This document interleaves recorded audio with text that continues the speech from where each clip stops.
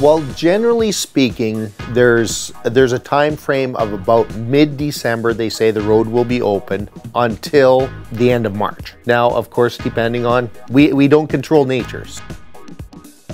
The idea of an ice road is they actually start making sure that there's water in the soil, so that when it starts to get cold and freezes, that's your basis of the ice road. You're driving on ice in one fashion or another. They water down the road, they put some snow on it, they water a little bit more, and they build layers up. Once the ice is thick enough, they move all the traffic off the bridges onto the river ice crossings. And it is quite an experience. You drive with the door cocked a little bit. You can hear the ice cracking. And sometimes you can hear that crack. It seems to go on forever. And then there's kind of a pop or a boom wherever it hits that maybe the ice fractured.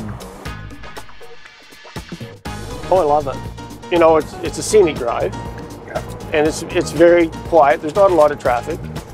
And if you break down, do not get out of your vehicle. I veered and slid, that's all.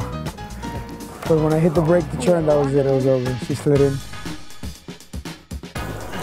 Nope, he had it moving earlier. Yeah.